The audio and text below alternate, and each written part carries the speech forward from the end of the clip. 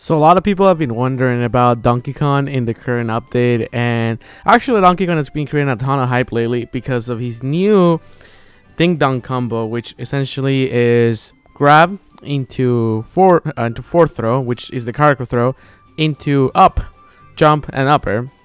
Now what this causes is that you bring your opponent so high up in the air, and DK's upper is so strong that you can effectively kill somebody at like 40 or 50%, especially if you have rage.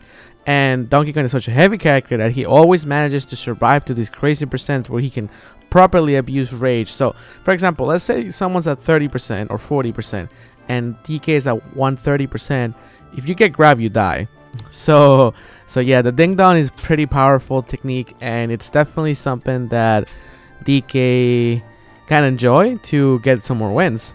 DK was also buffed. Other than his obviously cargo up throw heavily altered, some of the other things that were progressed for his moveset is that his dash attack has less end lag, so making it a slightly better move. It's still not that safe on block, but it just means that you can use it a few more times here and there because you won't get punished as hard, you know. But at the same time, it's also not that good of a move. It's just what's good about the dash attack is that it comes up pretty fast, but he has a noticeable ending lag. And also his up smash, the hitbox size was increased pretty significantly, and the thing that makes that move quite better is the fact that you can actually use it out of your throw. You can actually do up throw into up smash at very low percents for like a 30% combo, which is pretty amazing, and I will say is quite the spectacle to watch. It's like you see DK do like a 30% thing, and it just kind of puts the fear into your opponent.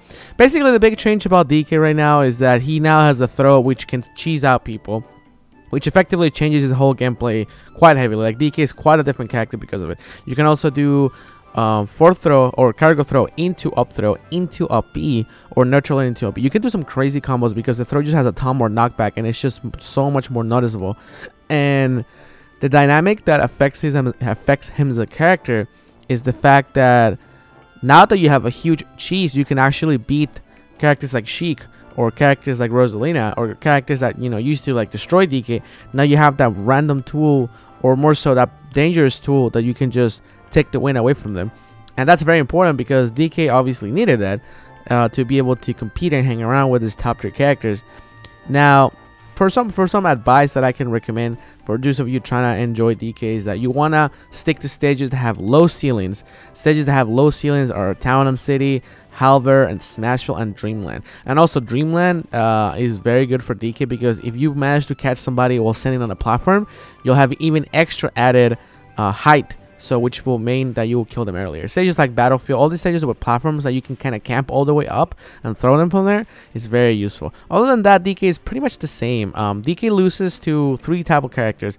He loses to characters that he can keep up with speed-wise, like characters like Sheik or characters like Fox, because they can just kind of get in on DK, get out from DK, and abuse the fact that he doesn't have the speed in his moveset and dash speed to hang around with his characters. And also characters that combo him too heavily, characters that can also camp him. All these type of characters give DK problems, but all of this is kind of negated now because now you have a kill throw which can kill them very early, which you can now sort of like abuse now, which is important.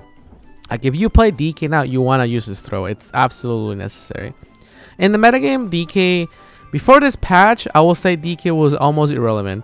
And it was because there was no point in using DK when essentially you could pick Diddy Kong, which was pretty much better recovery, better moveset, faster moves, and also strong, and also a ton of damage. Like it wasn't really, you didn't really have to pick DK at all. Like DK didn't fit anywhere in the metagame. Now DK can actually hang around with the top tiers because now you have a heavy character who can kill really early from grabs, which no other character can do. No other character is heavy, can abuse rage, and also has a kill throw, so it makes a huge difference in the metagame. I will say DK literally went to a top tier pick just because of the grab. Like it's that big of a deal. It's that big of a deal to just make him viable out of nowhere. And essentially now he fits the bill of like a heavy grabber essentially. So If you fight DK in tournament, I'm gonna recommend you to really camp them out, like super camp them out, because the moment you get grabbed, you're dead. Your DI doesn't matter. It doesn't matter what direction you hold, you're gonna die. Just hold left or right so you can maximize your survival DI. But other than that, you're kind of screwed. You're kind of just dead, and you have to accept that. Just play to not get grabbed.